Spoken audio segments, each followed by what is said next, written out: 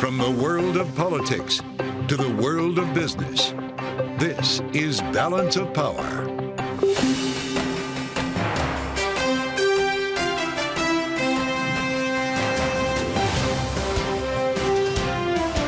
Live from Washington, D.C. From Bloomberg's Washington, D.C. studios to our TV and radio audiences worldwide, welcome to Balance of Power. Alongside Kaylee Lyons, I'm Joe Matthew. Former President Donald Trump says states should decide abortion policy, sidestepping a position on a national ban. We'll have more on voters' views on the issue with Cliff Young of Ipsos polling. President Biden visiting the swing state of Wisconsin today, outlining a plan B to relieve student loan debt for more than 30 million Americans as he aims to court young voters. And Israeli Prime Minister Benjamin Netanyahu says there is a date for an invasion of Rafah as Congress returns to Washington to grapple with funding for both Israel and Ukraine. We'll speak with former Congresswoman Jane Harman, chair of the National Defense Strategy Commission. So, Joe, it is a Monday in Washington. Yes, Parts indeed. of Congress are back. The House comes back tomorrow. And in short order, they may have to deal with a number of issues on funding for America's allies. And, of course, it was Donald Trump that was capturing all the news before they returned to the Capitol. Well, that's for sure. He told us it was coming, an announcement on reproductive rights, his abortion policy as he runs for re-election. Some folks were wondering it might be a number of weeks, how he might frame a potential national ban. It was none of the above. Here's the former president from earlier today. My view is now that we have abortion where everybody wanted it from a legal standpoint, the states will determine by vote or legislation or perhaps both, and whatever they decide must be the law of the land, in this case, the law of the state. Joining us now for more is Nancy Cook, Bloomberg national politics reporter. So, Nancy, after all of the reporting about him possibly supporting a 15-week ban, for example, the teasing that this policy is coming, it turns out that the policy is just, I don't have a policy at the federal level. This is up to the states. So that's it. His position is exactly the same as it was a year ago, is that he is just saying, you know, I appointed Supreme Court justices who overturned the federal right to an abortion. I'm leaving it to the states, and there is absolutely no change. Abortion has been really the quagmire for Republicans, really since Roe was overturned. They have not figured out kind of what is next for the party. The party is fractured over what it wants, and Donald Trump really views this as a politically radioactive situation. His top advisors have urged him, based on my reporting, to not take a position. There are a bunch of anti-abortion people who want him to put a more specific ban in place at the 15-week mark. He shied away from doing that. And so it's really his attempt to try to neutralize what is the Republicans' biggest vulnerability heading into 2024. Meanwhile, the Democrats are gleeful over this announcement, and they're going to keep using it to really try to bludgeon him on the campaign trail of What's this really policy. interesting is he tried not to be handcuffed by a number of weeks, for instance, to your point, counseled not to do that. He also upset a lot of evangelicals. Mike Pence was speaking for them today, Nancy. I'm sure you saw his post on X. President Trump's retreat on the right to life is a slap in the face to the millions of pro-life Americans who voted for him in 2016 and 2020, he writes. We saw similar refrains from others in the community. Lindsey Graham, for instance, who was pushing for a 15-week national abortion ban, not happy with Donald Trump. Did he do more good or more damage? Well, I think that what his play is to try not to alienate swing voters and white suburban women, and that is really what he is looking towards the general election. I think that he thinks the Republican base is already going to support him, including people who don't like abortion, and so he's trying to preserve some goodwill with some other voters that he hopes to win over. And, of course, over the weekend, we saw a big fundraiser down in Florida. The Trump campaign raising more than $50 million, roughly double what Biden, together with Clinton and Obama, the former presidents, raised in New York earlier this month. But we also know that in the month of March, Biden and the Democrats pulled in $90 million. So Trump is still playing catch up here in the fundraising race, and he just had a lot of donors max out for this entire cycle. He did. I mean, what the Trump campaign is trying to do is they're trying to say, hey, look, this is the kickoff fundraiser. We're going to have a bunch of other people join us. There are a bunch of billionaires who have supported Republican causes in the past. I'm thinking of Ken Griffin, Steve Schwartzman of Blackstone, Miriam Adelson, who have not given money to Trump yet, according to the federal election filings. But, you know, what this dinner was meant to show was that the Republican donor class is starting to come around to him. I would say, though, he's not fully there yet, and fundraising still remains a weak spot for him compared to Biden. Yeah, the numbers don't lie. Nancy Cook, great to have you with us as we get things started on a Monday. Meantime, President Biden visiting the key swing state of Wisconsin today, outlining his plans to forgive student loans for as many as 30 million Americans. Here he is. Today, I'm proud to announce 5 major actions to continue to relieve student debt for more than 30 million Americans since I started my administration. This relief can be life-changing. Let's get into this now with Jordan Fabian, Bloomberg White House reporter. You might have deja vu on this one, Jordan. We've already done this, right? The Supreme Court said the first approach was not going to work. This is a plan B, as we've been reporting. They're trying to more carefully designate, I guess, classes of loan holders who they can target here. Will it make a difference from a legal standpoint?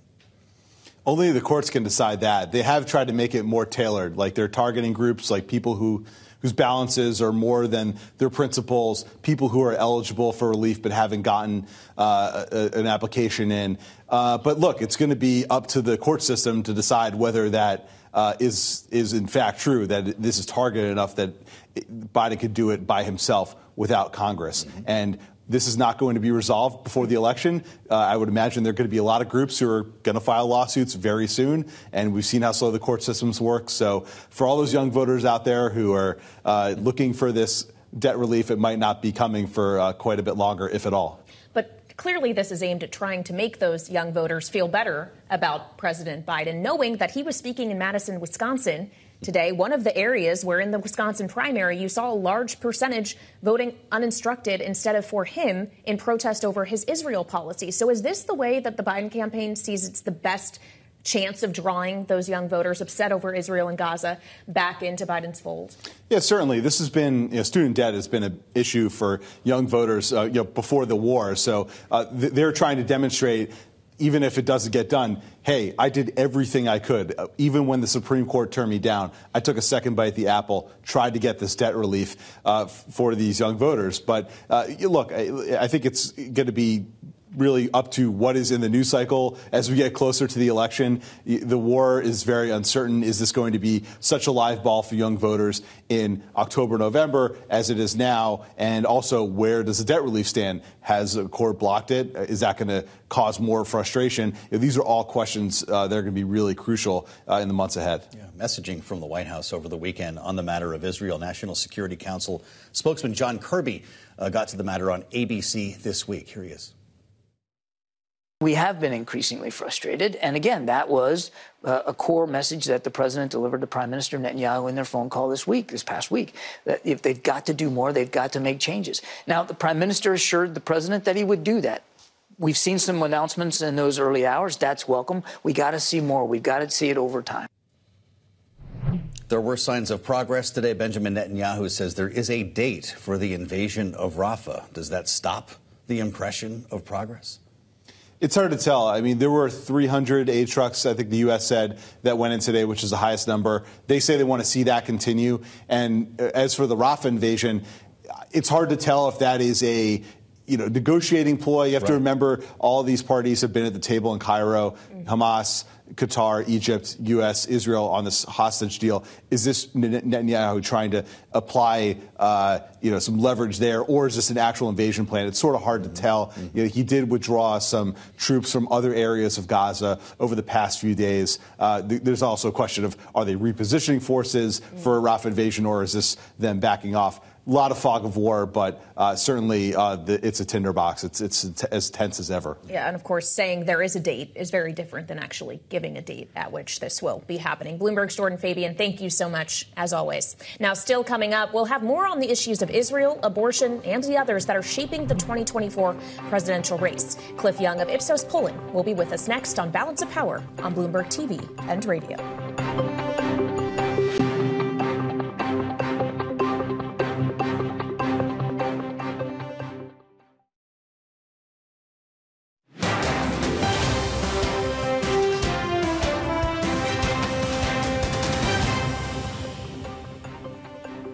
This is Balance of Power on Bloomberg TV and radio. Reactions from some of Donald Trump's allies and former allies have not been favorable to the former president after his abortion announcement earlier today, in which he said the power to decide abortion policy should reside with the states. His former vice president saying, quote, President Trump's retreat on the right to life is a slap in the face to the millions of pro-life Americans who voted for him in 2016 and 2020.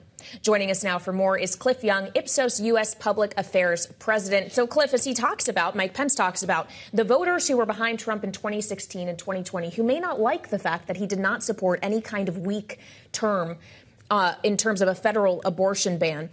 How should we think around American attitudes on this issue? Is it actually likely that more people would like what the former president had to say this morning than those who will be unhappy with it? I think the former president is crazy like a fox.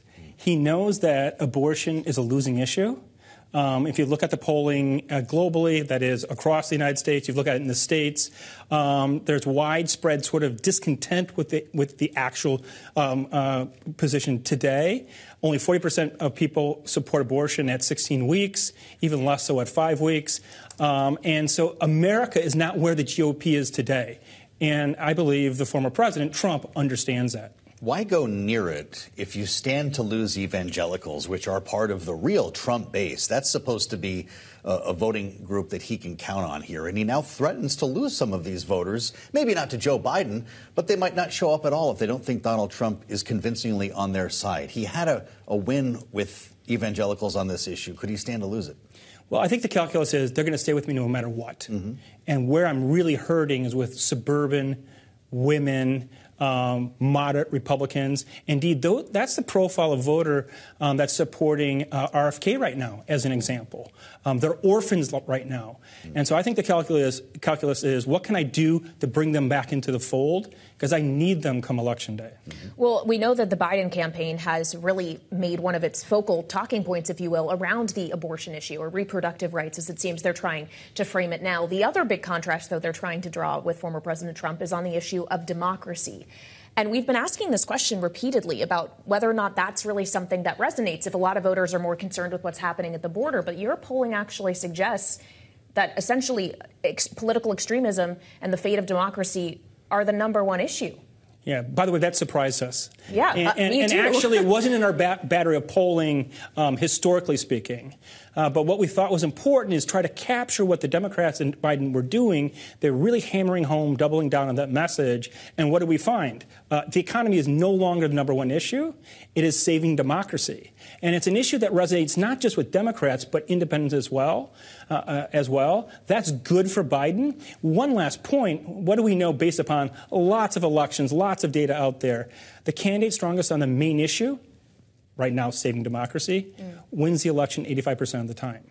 Now, obviously, we have a long road to go. We'll see what happens by Election Day, but that's a good thing for Biden. Well, is this a Democratic issue? A lot of Republicans answer polls by saying that Joe Biden is a threat to democracy, and a lot of the talking points we hear, for instance, lawmakers on Capitol Hill tell us that on a regular basis. Yeah, it's framed slightly differently. It's about a broken system and having a strong leader to take back a broken system. So it's two sides of the same coin framed slightly differently. Weaponization of government. Weaponization of democracy in general. On both sides, they see the other side doing that. Both sides think the other side is politically motivated when they do things. Trump's legal troubles, for instance, are seen as nothing more than politically motivated chaos, let's say, or an attack. But yes, we're in a strange time right now where democracy itself is a campaign theme. Well, so you described this as something that is working in the incumbent president's favor. There's a lot of things that aren't working in his favor, though, including Israel. We were just talking about how young voters and Arab and Muslim Americans have shown this in protest votes in the primary, not satisfied with the president's policy when it comes to Gaza. How problematic will that be for him? Is this something that voters ultimately will vote on in the general election, not just in protest in the primaries? Yeah, it's an Achilles heel for Biden, and it should be something they worry about, the campaign and Biden worries about. Now, I do think that inflation trumps that, and so when you look at the two issues among younger Americans especially, it's really inflation that's driving the problem with Biden's numbers, not the issue in Israel. That's not to say it's not important.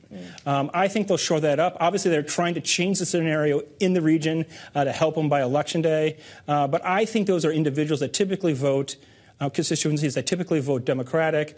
I think they'll be brought into the fold by Election Day. How do you qualify what we heard from the president today? He's coming back around on student loan debt forgiveness. You could call that an economic issue, a personal finance issue. Maybe that's a big brother issue. Where does that fall in the questioning as you talk to voters, realizing that this may never see the light of day when it comes to appealing to young voters who would otherwise stay home if they didn't have something like that they could wrap their arms around? It's targeted at the same group that criticizes him for Israel. Right? Younger Americans. Sure. He's had a problem. He's had a problem, as I've already said, because of inflation, also because of Gaza/Israel. And this is, in my mind, as I see it, this is basically a strategy of his to bring this subgroup, this constituency, back into the fold. Do they cancel each other out? I don't know. Perhaps, perhaps, but ultimately, it's a big deal to have your student, debt sort of forgiven. So.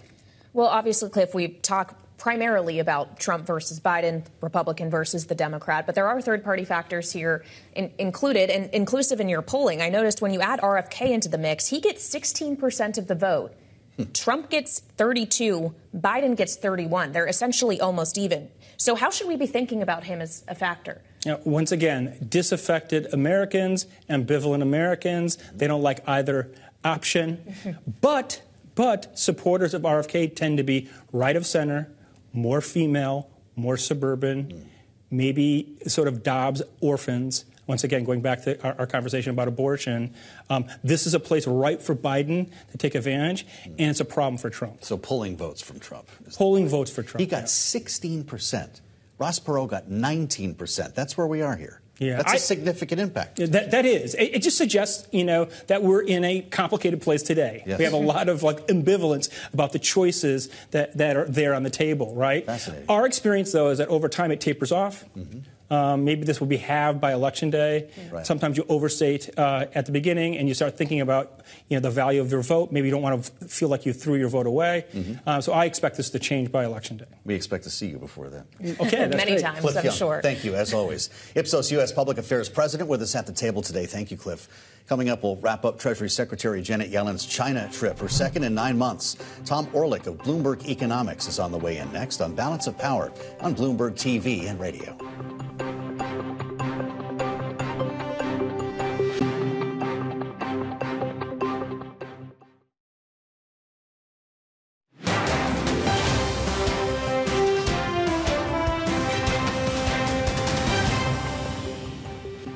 China is now simply too large for the rest of the world to absorb this enormous capacity. Actions taken by the PRC today can shift world prices. And when the global market is flooded by artificially cheap Chinese products, the viability of American and other foreign firms is put into question.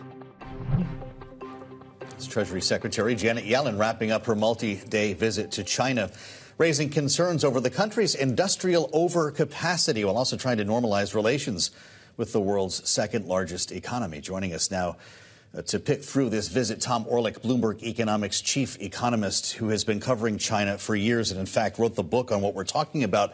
Janet Yellen arrives in Beijing and starts to complain about overcapacity. Why should China listen? What motivates China in this case to care?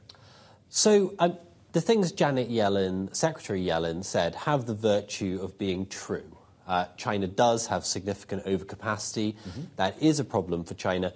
It's also a problem for the United States and the rest of the world. The trouble is that whilst overcapacity is a problem for China, it's also a kind of deliberate strategy for China. They build overcapacity that enables their firms to outcompete rivals in the US and Europe, dominate markets first at home and then in the rest of the world, and that's kind of China's growth strategy. So Yellen can certainly go to Beijing and raise those concerns, and I'm sure Chinese officials will listen politely. Will they change their decades-long approach after she gets on the plane and heads back to Washington, D.C.? My guess is probably not. Yeah. Well, and it's worth keeping in mind that China is investing so heavily in manufacturing and in industrial output because there's weaknesses elsewhere, including in the property sector, for example. Do you need to see those other portions of the Chinese economy improve first before there ever would be a hope of addressing this overcapacity issue? So it's interesting, Kayleigh. I mean, real estate is kind of like the poster child for what happens when overcapacity goes wrong for China, right? They built all of these houses, too many, and now they're facing the consequences. In the industrial sector, though, as you know, it's a little bit different, right? You can't export your overcapacity real estate to the United States or Europe, but you can export your overcapacity solar panels, and China hopes in the future they'll be able to export their electric vehicles, their batteries, and so on. And as you flag, with so many problems in the property sector at home, this isn't a moment where China's going to hold back on those ambitions in manufacturing. Antony Blinken is headed next, we understand. What did we get out of this meeting? What do we have to show for it, if not just another meeting? So I think Secretary Yellen makes a number of compelling points, right? And also, of course, who knows what happens behind the scenes, what crucial conversations are happening which we don't hear about in public. At the same time, to me, as a somewhat jaded multi-year China watcher, it feels a bit like the bad old days, right? We go to China, we make some high-minded points which are true based on the economics textbook, but we don't have any traction with Beijing, and so we get back on the plane and nothing changes. Yeah. We'll see what happens after the Yellen visit. Yeah. We'll see what happens after the Blinken visit. But that's the danger. Well, and we'll see what happens after the election. We have just about a minute left, Tom, but we have Donald Trump talking about slapping 60% plus tariffs on everything that is coming out of China. That would maybe be a way to address the overcapacity, right? Because why would they be making supply that is going to cost so much to export, essentially? Right. So I just read the Lighthizer book. Lighthizer was Trump's top trade negotiator. He's the guy who brought the tariffs in Trump's first term. The point he makes pretty forcefully is you can talk as much as you like, but unless there's a credible threat there, you're not going to get the action you want from other capitals, be that Beijing, be that Brussels. So I think the 60% tariffs which Trump is floating are very much part of that strategy. Of course, they could have significant economic consequence as well. Tom Orlik, Bloomberg Economics chief economist, the expert in all things China. Thank you so much for joining us. Now, still coming up, we'll have more on geopolitics and the ongoing conflicts between Israel and Hamas and Russia and Ukraine, especially as Congress returns to Washington with an eye on funding for these allied countries. We'll speak next with Jane Harman, chair of the National Defense Strategy Commission, on Balance of Power on Bloomberg TV and radio.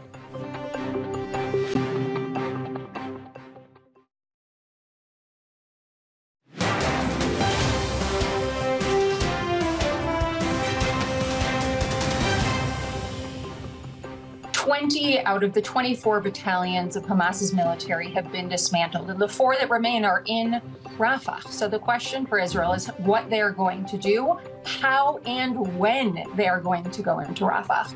Right now, as I had mentioned, the ceasefire talks are really very close, and there is a huge amount of international pressure, including from the White House. Carmel Arbit of the Atlantic Council talking with us earlier on Balance of Power about the situation on the ground now in Israel. Let's bring in former Congresswoman Jane Harman, chair of the National Defense Strategy Commission and author of Insanity Defense, Why Our Failure to Solve National Security Problems Makes Us Less Safe. Jane, it's great to see you and welcome back. We'd like to start on the matter of Israel, as Benjamin Netanyahu today says there is a date. He didn't tell us what it was for the invasion of Rafah. Do you believe that that date exists, or is this some attempt at negotiation? Well, I can't say what's in his mind, but I can say that the negotiations, as you just reported it, are intense for the relief of hostages, hopefully at least 40 hostages in exchange for some Palestinian prisoners held in Israel. I think that's the priority. I think that's what Israeli families need to hear. I think that that is what the world needs to see as at least some relief from this very tense and tragic humanitarian situation. That's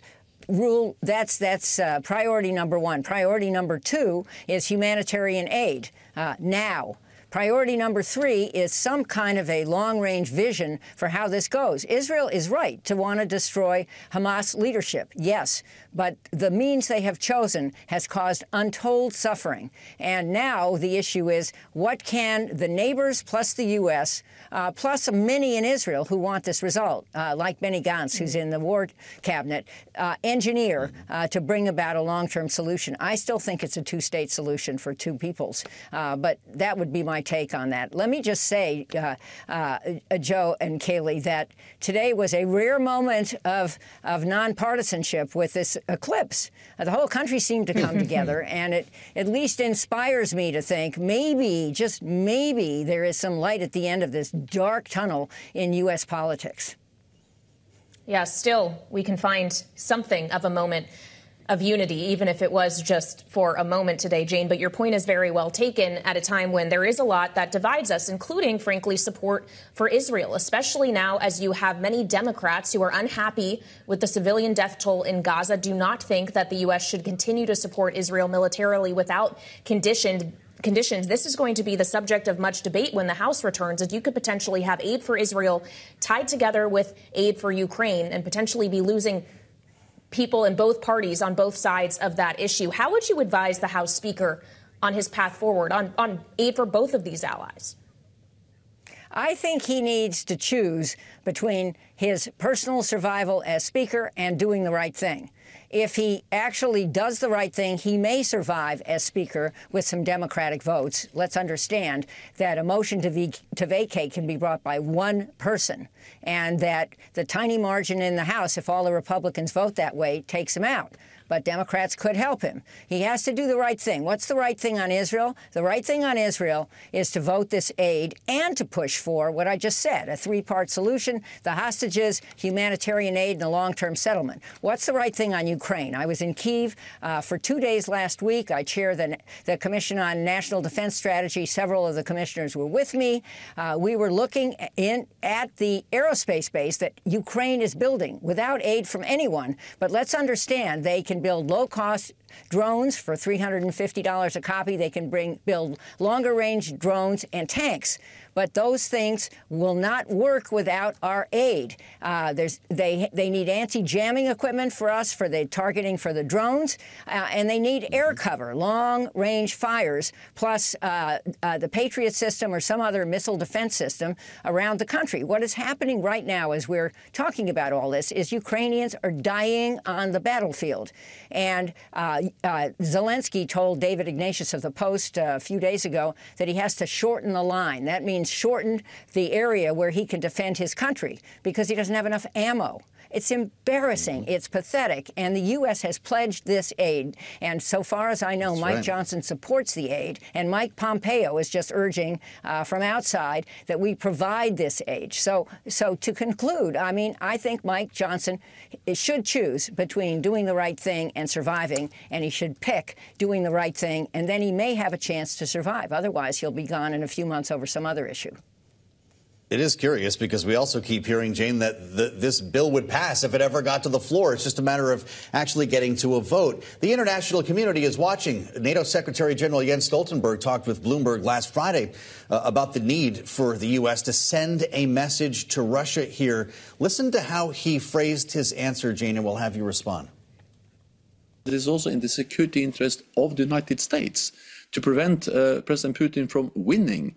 And that will send a message to him, but also to President Xi in China, that when they use military force, when they invade another country, when they violate international law, they achieve their aims. That will reduce the threshold for any future use of force. What happens in Ukraine today can happen in Taiwan tomorrow. So therefore, it is in the national security interest of the United States to provide military support to Ukraine. Well, let me add two things to that. Spending a chunk of this hour, Jane, talking about Janet Yellen going to China. What does China make of this lack of consensus, this sort of endless debate here in Washington?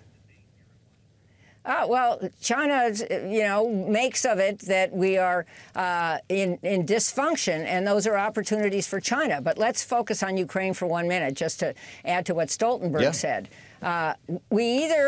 The Ukrainians either beat Russia in Ukraine or we fight Russia in Europe. It's not complicated. And when we fight in Europe as part of NATO, we have boots on the ground. We don't have boots on the ground in Ukraine. That's one point. The other point that he didn't make is that 70% of our appropriations for Ukraine stays in the United States. What we're doing is backstopping aerospace firms here who build things in districts. Oh, by the way, there's a tank factory in Louisiana. Is Mike Johnson listening?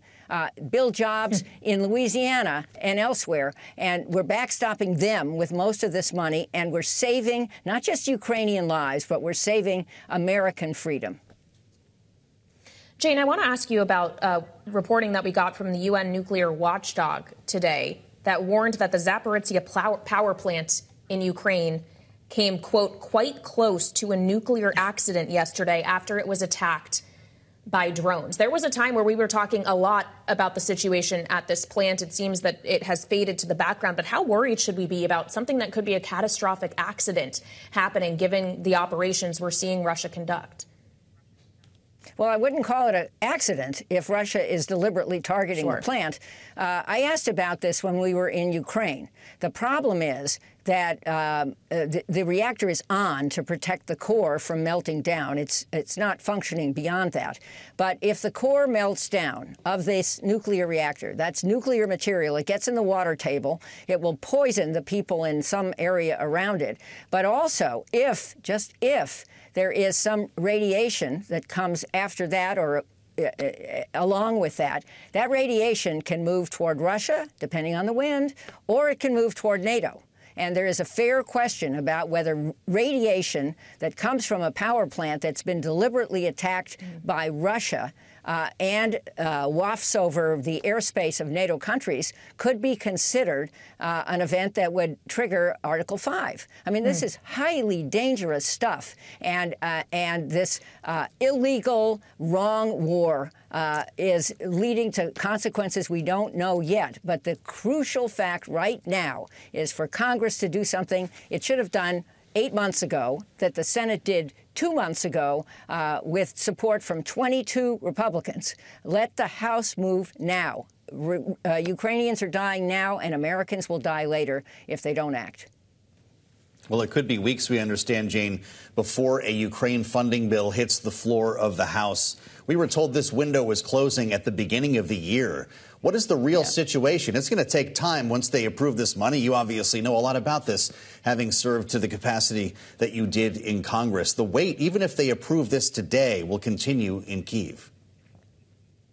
Well, if they approve the version that the Senate passed overwhelmingly, I just mentioned that, including 22 Republican votes with strong support from Mitch McConnell, the minority leader, and Susan Collins, who is the chair of the ranking member on the House Appropriations Committee who managed the bill. If they approve that version, then they don't need a conference. Then that goes to President Biden, who would sign it quickly. He's already said that he would. And that version, whether it's perfect or not, includes tough border protections, which the Republicans have said all along that they want and which Biden will implement. So, I mean, why can't they take yes for an answer? And if that is approved immediately, aid will start to flow. I don't think it's months or weeks. I don't know how many months or weeks we have before this thing goes drastically south. And so I just say, to Mike Johnson, choose between doing the right thing and saving yourself. You might get both, or you might get neither.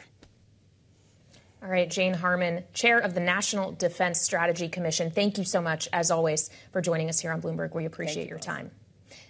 And coming up, we'll be joined next by our political panel, Rick Davis and Jeannie Shanzano, to take us through Donald Trump's stance on abortion and the reaction we're getting on both sides of the aisle. This is Balance of Power on Bloomberg TV and radio.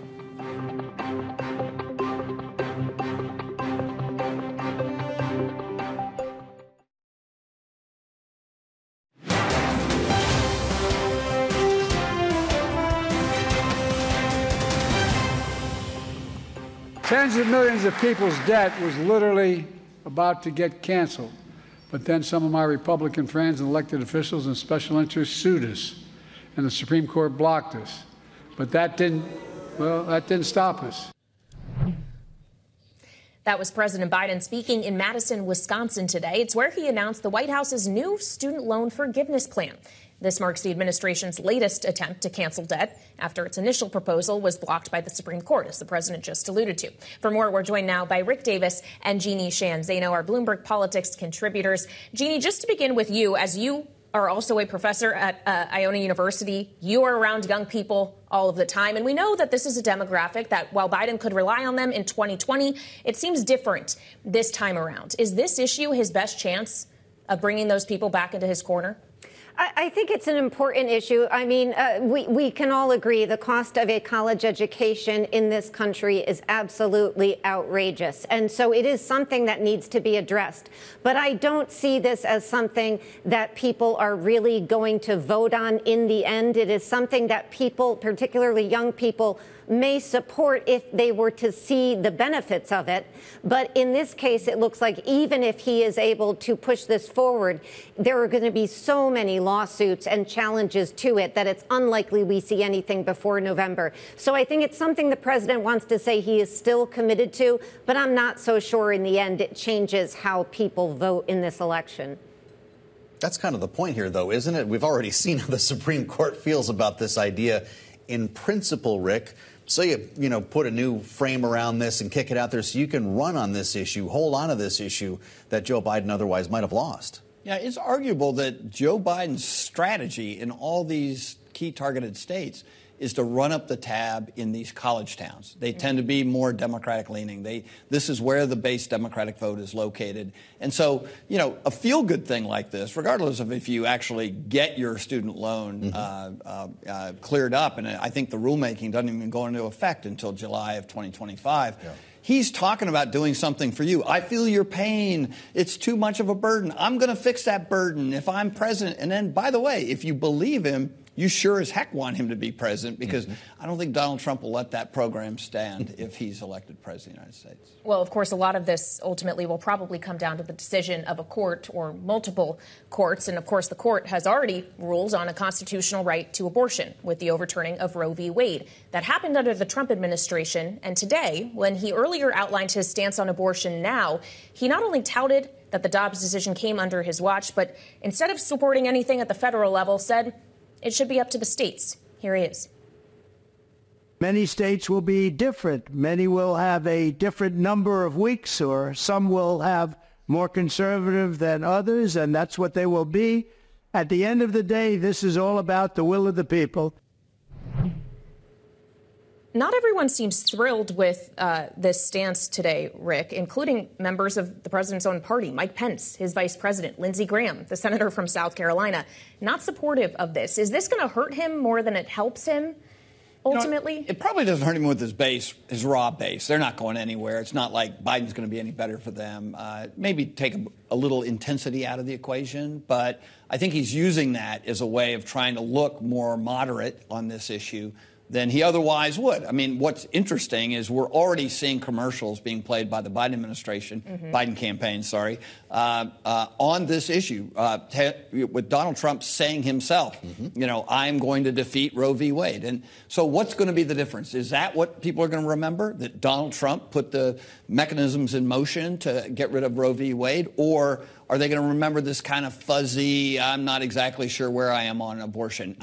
My guess is this abortion issue with Donald Trump is a check the box right now and move on to something else. It's not a winning issue for him. The more he has to talk about it, the more he gets tied up in knots. Is this all good, Jeannie, for Joe Biden? He keeps the same ads on the air, apparently, and holds on to an issue that he believes is very good for him. Democrats have some pretty big wins to show for that over the past couple of years. Yeah, that's right. And, who do we have here in Donald Trump? He's, something like out of Oliver Twist, the Artful Dodger. When you say things are going to remain the way they are, the states will decide, well, what does that mean? As of May 1st, if you are a young person living in Florida, that means if you don't seek an abortion and get one before 6 weeks, when most people don't even know they're pregnant, you are out of luck. And you can't easily go to the rest of the southern states because most of them have restricted them as well. Donald Trump is not even addressing where he stands on the initiative in his own home state. And we're going to hear Democrats ask him over and over, think about the down ballot as well. Rick Scott already said he supports the initiative in Florida. Now he's caught between Donald Trump and that initiative. So this is what it has always been for the Republicans. They really have found themselves in a disaster with abortion when it comes to the ballot box. There is no winning here, and his trying to, be really sort of cagey about this is not going to help anybody, and you're already hearing that from on the right, Mike Pence, and on the left, of course, the Biden administration and most pro-choice groups. Well, maybe yet another reason why we never see a debate in the general election. Coming up, lawmakers coming back to Capitol Hill this week as impeachment proceedings against one top Biden administration official potentially gets underway this week. Rick and Jeannie will stay with us as lawmakers come back to town. This is Balance of Power on Bloomberg TV and radio.